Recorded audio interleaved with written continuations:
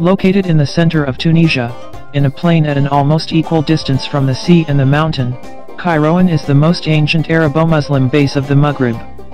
Founded in 670, Kairouan flourished under the Aklabid dynasty in the 9th century.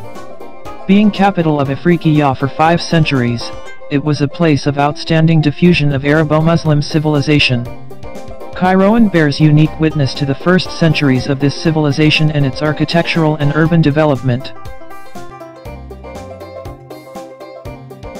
The Medina contains some remarkable monuments, including the Great Mosque, which is an architectural masterpiece that served as a model for several other Maghreban mosques, and the Mosque of the Three Doors, that represents the most ancient existent sculpted facade of Muslim art.